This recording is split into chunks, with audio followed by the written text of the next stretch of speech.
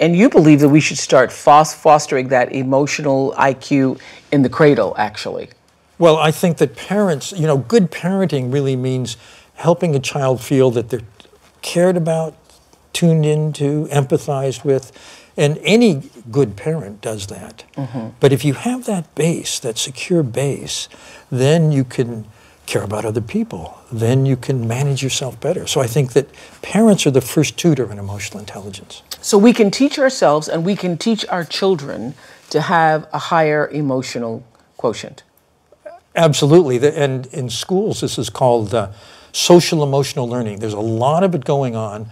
They're hoping to make it national, part of the national standard. It should be national. I think it should be international, frankly. I think it should be international. Well, because you know, I have learned at my school that that is what really matters. I started out looking for one thing, and now I know that having basically what social emotional learning is developing character and a value system, and what a lot of educators now call grit. That thing that allows you to keep going and have resilience in the face of failure, and to self-awareness, to know who you are.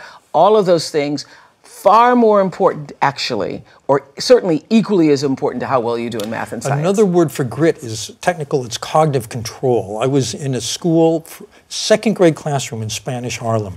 These are kids who live in the projects next to the school. Terrible, you know, the drug dealers are the most successful people. All the worst conditions, there. Yes. Worst conditions you can imagine. Every day, each kid goes to their cubby, gets a little stuffed animal, finds a place to lie down on the rug, puts that animal on their tummy, and watches it rise on the in-breath and fall on the out-breath. Count 1, 2, 3 on the in-breath, 1, 2, 3 on the out-breath. Teacher says this keeps them calm and focused all day long. And this is basically a lesson in mindfulness. It's a mindful meditation. And it turns out that from a brain point of view, what you're doing is strengthening the prefrontal cortex, which is the mind's executive center. It's the boss. It's the one that learns.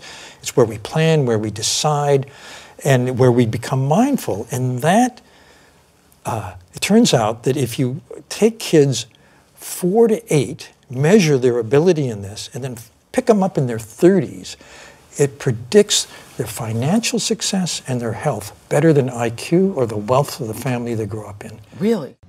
Hi, YouTubers. I'm excited to give you an update about our own YouTube channel. Now you can find new videos every day. They're the kind of videos that will make you look at life differently. They may even make you laugh a little bit. Who doesn't need a daily dose of that? So here's just a taste of some of what you'll see. Subscribe to the OWN channel today, and we'll see you on YouTube.